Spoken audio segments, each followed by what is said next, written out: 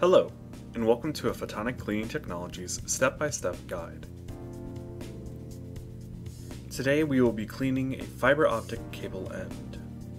To do this, we will be using our red first contact polymer, a clean glass plate, a pipette, and either our chemically inert mesh strip or peel tab for removal. We will go over both removal methods. Our first step is to pipette out some of the polymer onto a clean and flat surface. For this, we are using the glass plate. Take the end of the fiber optic cable and dip it into the polymer, being careful not to get any along the sides of the cable. Then, allow the polymer to dry. A small amount like this should only take a couple of minutes.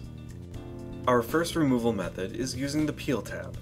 Place the cable on the exposed tab and in a rocking motion, peel away the dried polymer film.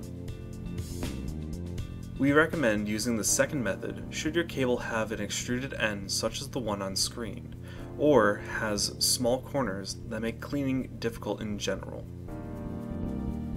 After allowing the original dip coat of polymer to dry, take our 15 ml bottle and brush and re-wet the end of the cable.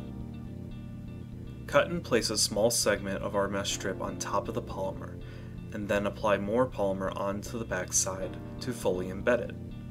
Allow the polymer time to completely dry.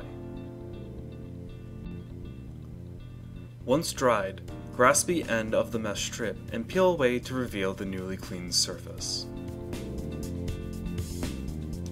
Thank you for watching. For more information, check out photoniccleaning.com or click the link in the description below.